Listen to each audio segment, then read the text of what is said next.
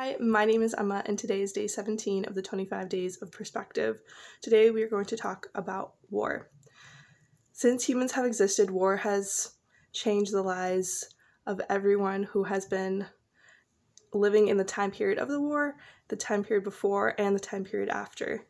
And considering the world has never seen a 50-year span without war, it means that everybody's lives have been drastically affected one way or the other by war. My own life has been affected. My parents are refugees from the war in Bosnia that occurred from 92 to 95, and I was born as a refugee in Germany, and then we immigrated to the US. And I am considered Bosnian, but I've never lived in the country that I am from. So it has changed my life a great deal. It has affected how the course of my life has run. And unfortunately, it is not only the story of me. I learned about how many people lives have changed, continue to change, and are affected by wars that are playing out. And although climate change is a war in and of itself of us fighting against nature, it has already turned into people fighting against each other for resources. Water has become increasingly scarce across the world, and due to that, food has become scarce. A great deal of the wars that have been fought due to people not having enough food and turning to any source that will provide it. And there is a great documentary called The Age of Consequences. It is on Amazon, but I think that you can buy it for a few dollars as well.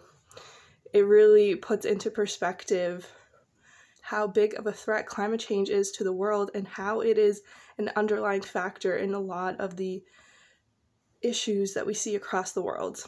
And the truth of the matter is, if we don't stand up and do something about what's going on, about what's happening, the idea of war and of refugees is going to increase to a time that we will not know what to do. It will be people fighting against people, people fighting against nature. It will turn into every person for themselves if we do not stand up and act together right now. There is different documentaries linked down below, different videos. I encourage you to look into the different wars that have happened, the reasons why, and what's going on right now. There is many people who are climate refugees, and there's going to be even more. About 150 million people are currently climate refugees, and it's only getting worse. We need to stand up, make a change, and be the change that we want to see in the world.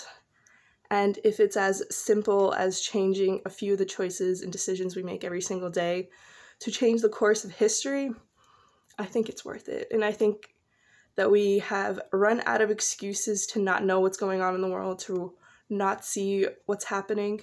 The information is all there. We just need to open our eyes and be willing to talk about it, to engage with that information in our lives, and to make a difference with it. It's one thing to know about it, and it's another thing to do something about it. So hopefully this past month has been trying to learn about what's going on in the world, and that the next year gets to be filled with decisions and changes that we all get to pursue in our own lives. So I thank you for being here with me on this journey. It means a great deal, and I know that we can make a difference if we all work together, if we all decide that enough is enough and we want to make a change. So thank you for being here. And until next time, I hope you have an amazing day.